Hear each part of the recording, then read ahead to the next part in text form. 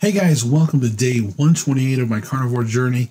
This is going to be a really quick update. If you can't tell by the time stamp on the video, I'm recording this late. I know a lot of you, I've been pretty consistent posting because it's kind of a routine. So some of you guys are going to be like, where was Josh's video?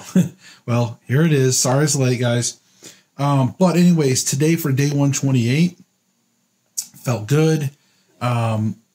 Everything was great. Like I said, ton of energy, pretty consistent on that. I love this diet. I love this lifestyle, but overall felt pretty good. And then I had 2 hot dogs for lunch. Well, then,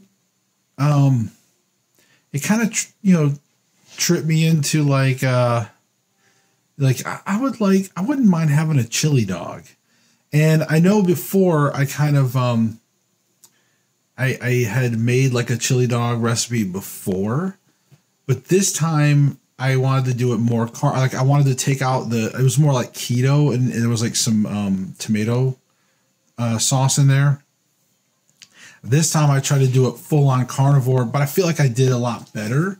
And I will let you guys know real quick. I'm probably going to end up doing a video on it, but I'm going to give you guys the recipe real quick. You basically take 1 pound meat, and then you take 3/4 cup of water. Okay, dump that in the meat, and then turn your pan on and sit there and keep cooking and chopping up your meat until it's really fine. And once you get everything going, then you add a tablespoon of onion powder, 2 tablespoons of chili powder, 1 teaspoon of minced onion, a 1/2 teaspoon of salt, 1/8 teaspoon of black pepper, or just to taste.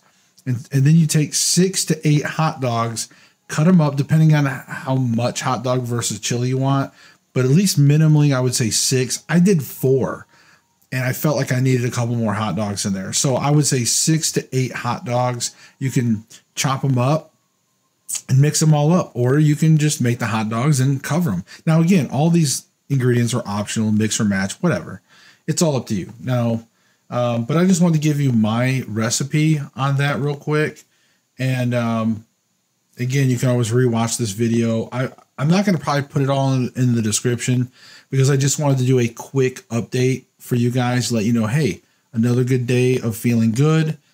2 hot dogs plus 4 more at dinner with that. And I probably ate just a hair over a 1/2 pound of meat altogether because I had just a little under a 1/2 left over meat.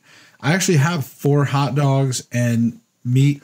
I didn't have them, or I'm not going to probably have them tomorrow because I'm going to do something else. But again, I'm kind of speaking in a little bit of a past tense, pretending to be present tense because I'm making this video late. So anyways, but guys, I will see you in the next video tomorrow, and we will talk some more. All right, bye.